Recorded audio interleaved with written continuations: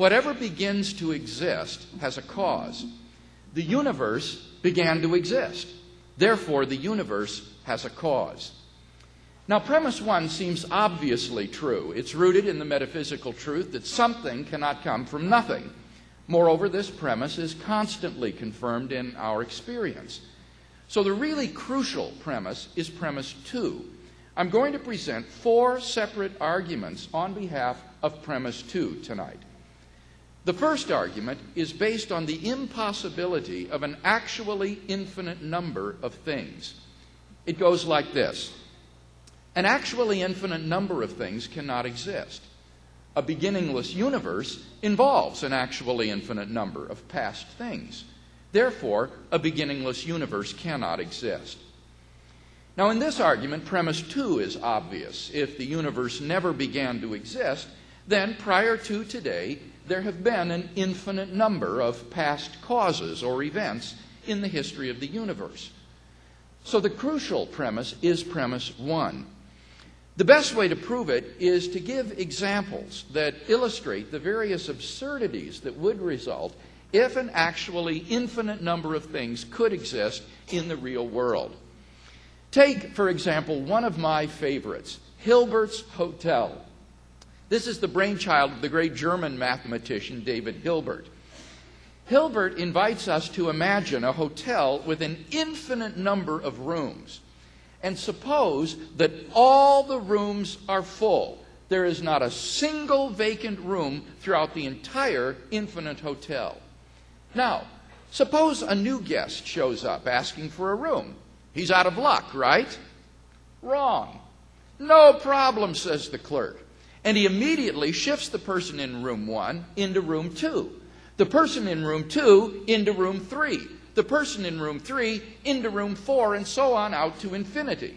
As a result of these room changes, room number 1 now becomes vacant, and the new guest gratefully checks in.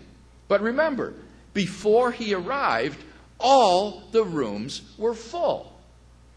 But the situation becomes even stranger. For suppose that an infinite number of new guests show up at the desk. Of course, says the clerk. And he proceeds to shift the person in room 1 into room 2, the person in room 2 into room 4, the person in room 3 into room 6, and so on out to infinity, always moving each person into the room number twice his own. As a result, all of the odd-numbered rooms become vacant, and the infinity of new guests is easily accommodated. And yet, before they came, all the rooms were full. In fact, the clerk could repeat this process infinitely many times, and he could always accommodate new guests, even though there are no empty rooms. But Hilbert's Hotel is even stranger than the great mathematician made it out to be. For suppose some of the guests start to check out. What happens then? Suppose the guests in all the odd-numbered rooms check out. In this case, an infinite number of people have departed, but there are still an infinite number of people left in the hotel. But now suppose instead that the persons in rooms 4, 5, 6, and so on checked out. At a single stroke, the hotel would be virtually emptied, and only 3 people would be left. And yet, the same number of guests checked out this time as when all the guests in the odd-numbered rooms checked out. You subtract identical quantities from the same quantity and get contradictory answers. In summary, since an actually infinite number of things cannot exist, and a beginningless universe involves an actually infinite number of past things, it follows that a beginningless universe cannot exist.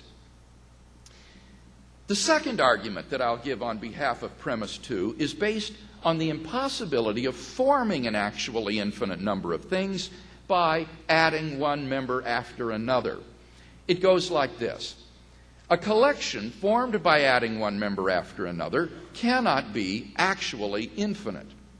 The series of past events is a collection formed by adding one member after another. Therefore, the series of past events cannot be actually infinite.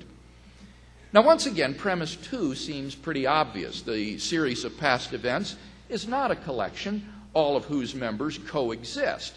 Rather, it's a collection that was formed by adding one member at a time. So the crucial premise is premise 1, that a collection formed by adding one member after another cannot be actually infinite. Sometimes this is described as the impossibility of traversing the infinite. In order for us to have arrived at today, existence has, so to speak, traversed an infinite number of prior events to reach the present event. But before the present event could arrive, the event before it would have to arrive. But before that event could arrive, the event before it would have to arrive, and so on back to infinity. No event could ever arrive, since before it could happen, there will always be one more event that had to have happened first. Thus, if the series of past events were beginningless, the present event could not have arrived, which is absurd. But now a deeper absurdity bursts into view.